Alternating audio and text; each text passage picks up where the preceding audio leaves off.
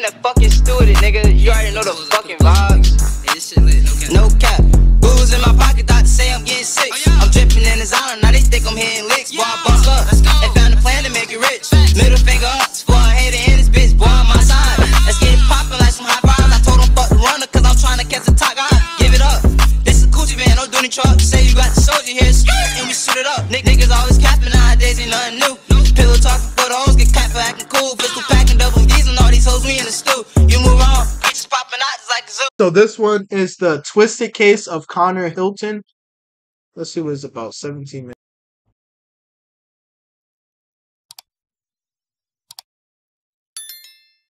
All units 10-3. It now appears as though shots are being fired, confirmed by the complainant. All units responding proceed with extreme caution. Nestled among lush, tree-shaded avenues and well-manicured gardens, a seemingly serene house in the tranquil town of Friendswood, Texas, became the unlikely stage for a chilling crime. The type of tragedy that has, regrettably, become an all-too-familiar narrative in American society. It began as an ordinary gathering of teenagers, a scene mirrored in countless communities nationwide. Yet, this particular evening took a harrowing turn, catapulting 4 young lives into a nightmarish sequence of events that would lead each of them to unexpected destinations. A hospital bed, a jail cell, and tragically, the cold stillness of an embalming table. Let's dive into the profoundly sad case of murder in Friendswood. Guess it wasn't that friendly. Badoom! Badoom! Crash! I'm sorry, y'all. Y'all be having to deal with me. I be trying.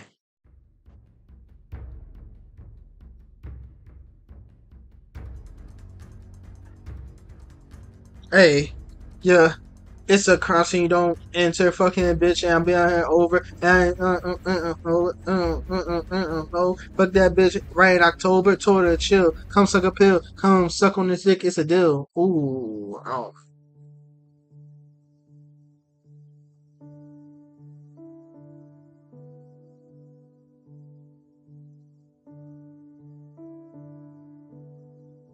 Not the stock videos and photos. For teenagers, the holidays may hold a special significance. Facts. As they navigate a developmental phase marked by the search for identity and the need to assert their independence, the companionship of peers becomes increasingly important. Ask most parents of teens, and they'll likely tell you that as their teenage sons and daughters grow older, they spend more time with friends and less with them. Yeah. Such Just, Mom, you suck. You're a loser. That's how they be. Mom, you suck. I'm gonna go hang out with my girlfriend. Mom, you suck. You're a loser. Loser. That's how I about that. Anyways, let's just continue. gatherings allow them to forge stronger connections away from the pressures of their usual academic and family responsibilities. These interactions are not just social, they are a fundamental part of their emotional and psychological growth. Yet, this pursuit of independence and peer connection can sometimes lead to unforeseen and tragic consequences. Damn. In a stark deviation from the usual festive spirit and camaraderie that defines the holiday gatherings of adolescence, we were confronted with a frightening event in Friendswood, Texas. The contrast between the expected holiday cheer and the grim reality of this violent act serves as a sobering reminder of the complex challenges facing today's adolescents. What this nigga do? He regretted it? So, I understand. On the evening of December 23, 2023, a male guest was spending time with 3 teenage friends in a 2-story residence located on the 1800 block of LaSalle Street in Friendswood. He went into the bathroom around 8:45 p.m. and shortly after, he heard a sound that was impossible to mistake. God damn. Niggas was As soon as he dropping heard the shots. gunfire, the male in the restroom barricaded himself inside and used his cell phone to call 911. He told the emergency dispatcher about the 2 gunshots he heard coming from within the house and mentioned that there were additional people present inside the residence. Police were routed to the Mission Estates neighborhood and arrived less than 2 minutes later. As they approached the home, one officer observed a woman speaking with a visibly distraught teenage male seated on a street curb near the residence. The officer confronted the teen and asked if anyone was hurt. The boy nodded his head, held up 2 fingers, and said, "There's 2 teenagers inside. I think they're dead." The officer quickly entered the residence through the front door and located the emergency caller still hiding in the bathroom. According to the caller, after the gunshots, he heard the suspected shooter walk by the bathroom door, crying, and in a moment of sudden realization or shock at his own actions, stated, "What have I done?" The second officer entered the residence and immediately observed the carnage. He saw one male subject lying on the floor wearing a black t-shirt and black shorts. Damn. Underneath his head, there was a pool of blood from an apparent gunshot. He was later identified. Yo, this is gonna sound crazy and off topic, kind of, sort of, whatever. But that just made me think, like, what if you, like, get shot and you're wearing a trash fit, bro? Listen, let me talk to y'all, because y'all gonna be, I gotta go full stream for y'all real quick. What if you get shot and die and you're wearing the worst fit imaginable, bro? I'll be pissed. Like, if I got shot right now wearing these fucking SpongeBob fucking pants, bro. I'm not trying to show you my cock, so I'm not gonna show y'all, but I'm wearing SpongeBob pajama pants with a gray t-shirt, and the socks are tied, are like the socks are rise above the fucking pants. So I got the pants tucked into the socks, like it's cold outside. If I got caught lacking in a fit like this, bro, boy, I tell you, I don't know what I would do. I got a horror nigga, bro. You caught me lacking with SpongeBob pants? Damn. And you know everything's so digital now. Day from Day&J. Lacking. I'm just saying, bro. If I got caught lacking, bro, imagine you get shot wearing a clown outfit. Imagine, or you wearing some type of fucking mascot outfit. Bro, you would be pissed. I would be pissed. To be honest with you, I would be pissed. I got caught lacking and I'm wearing some dumb shit. Bro, imagine getting caught lacking with a morph suit. A morph fucking suit. I'm just saying, bro. I'm just saying. Anyways, let's get back to the video. Whoa. You are identified as 18-year-old Ethan Riley. Towards the back of the residence, a second male was observed lying on his back. He also appeared to have sustained a gunshot wound to the head. He was identified as 19-year-old Benjamin Blyack. Damn, The they could have officer put a observed picture for my man. revolver with a teal handle and gray finish on a table inside the residence. Ambulances arrived quickly, and both injured teenagers were transported to separate hospitals where they were listed in critical condition.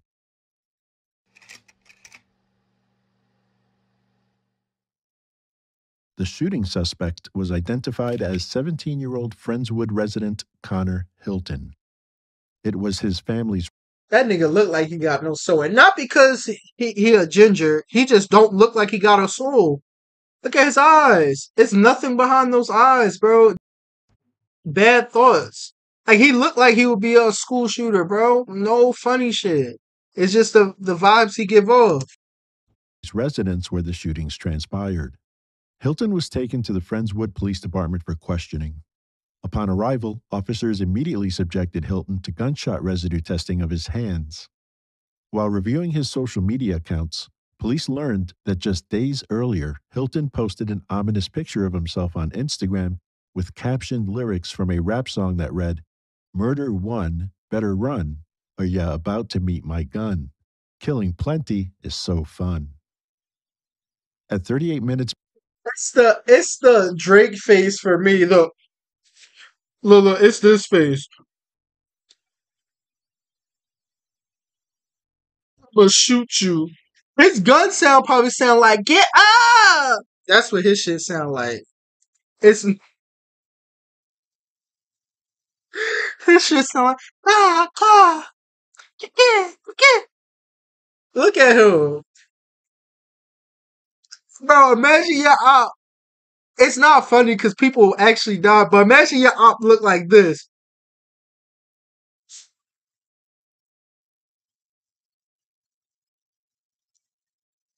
Ah, ah, ah. Like, come on, bro. it's past midnight.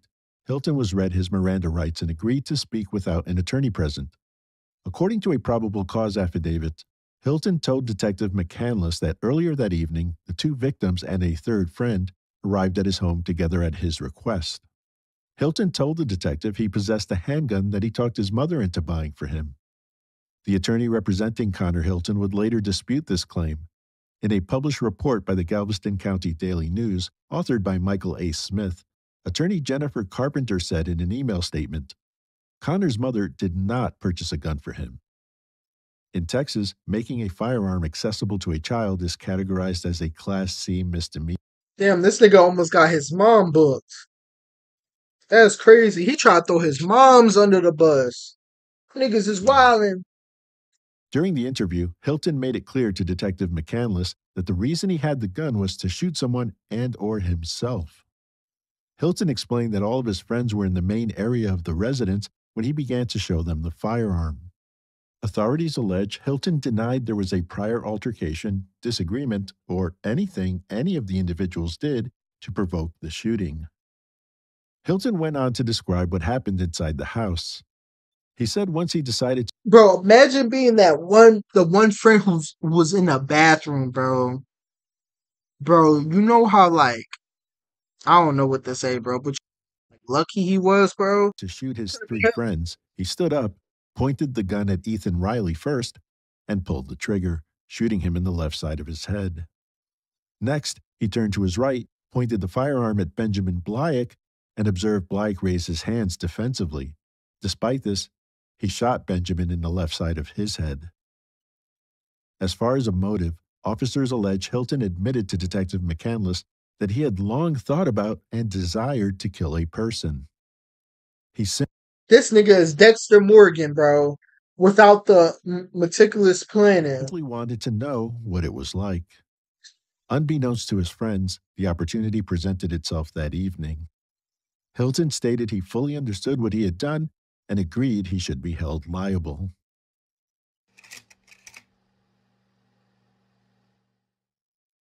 Hilton was initially charged with 2 counts of aggravated assault causing great bodily injury, while the district attorney's office said they were working on upgrading the charges. He was booked into the Galveston County Jail, and his bond was set at $600,000, which Damn. increased to $1 million the next day. Much to the chagrin of the victim's loved ones, Hilton was able to post bail, How? and he was released on Christmas Eve, in time to enjoy the Christmas holiday with his family.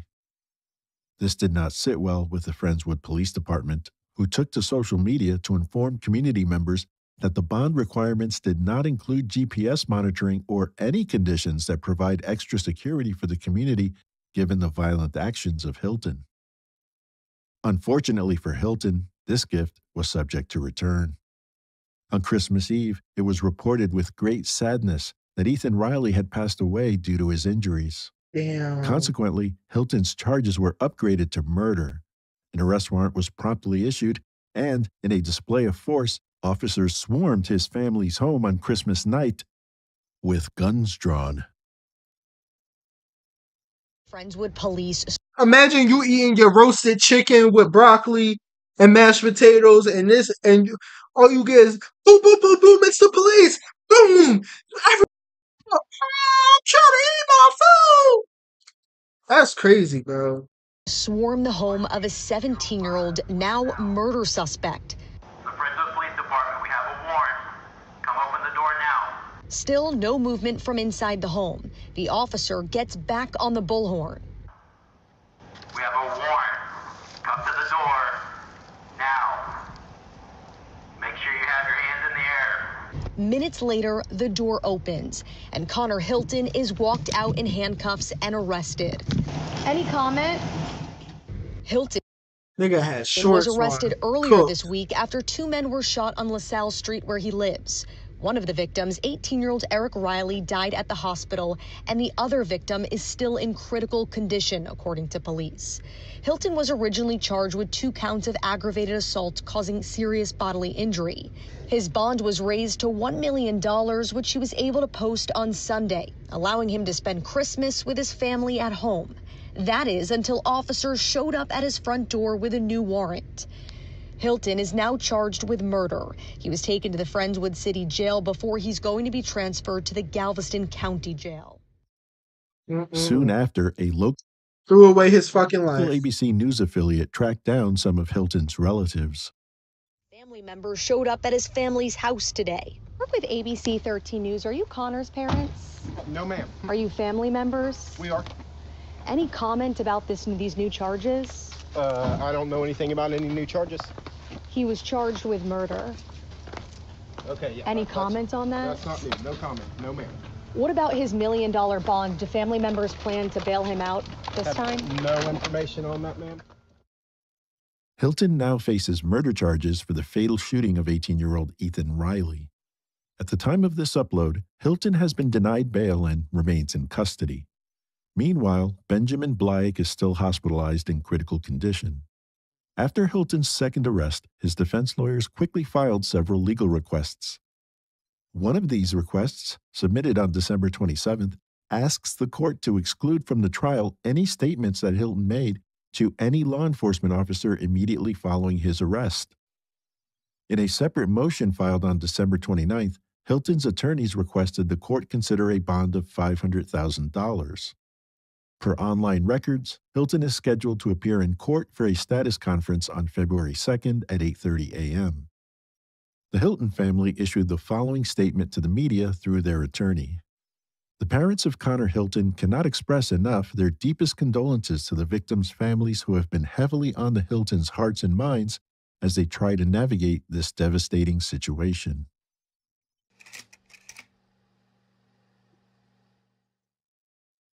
Details about Ethan Riley and Benjamin Blyke are currently sparse in the public domain, as it is still very early Yeah, they don't got no photo of my mans, bro. That's so disrespectful. Put a photo up. in this case, with new developments unfolding daily. Blyke, who is critically ill, has a family that understandably has had limited interaction with the media, either due to not being reached or choosing to maintain their privacy during this challenging time. Consequently, they have not shared any public statements about the situation. On the other hand, Ethan's family set up a GoFundMe page to assist with funeral expenses, and the community rallied to ensure their significant goal was met within a matter of days. The individual who called 911 from the bathroom has not been publicly identified by authorities. Connor Lynn Hilton is a 17-year-old Texas resident born on September 14, 2006. He resides with his parents in a 2-story, 4-bedroom, 2.5-bathroom house in Friendswood's Mission Estates neighborhood, valued at around $400,000. Like many of his peers, he is fond of video games. He is also notably athletic, as seen on his Instagram page, which primarily showcases him performing backflips in various places. At one point, Hilton had a second Instagram account, which has since been deactivated. So far, there's no clear information regarding any past criminal activities, mental health issues, or Can't trust niggas who do backflips. No, I'm just playing. substance abuse.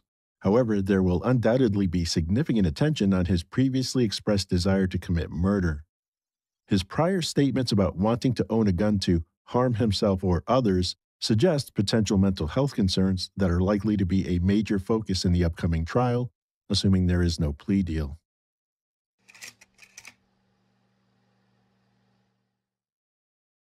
This case raises numerous questions, legal and otherwise, highlighting the complexities of reporting on developing stories. Balancing the delivery of newsworthy cases with the availability of substantial information is always a challenge, and much remains uncertain in this situation. At first glance, the case against Connor Hilton might seem straightforward. There's a witness to the shootings, an alleged confession to the police, and forensic evidence ostensibly linking Hilton to the suspected murder weapon. Yet, legal proceedings are seldom straightforward. One key question is, were Ethan and Benjamin lured to Hilton's home for the purpose of being killed, or was it decided on a spur of the moment? Also, will the district attorney charge Hilton with capital murder?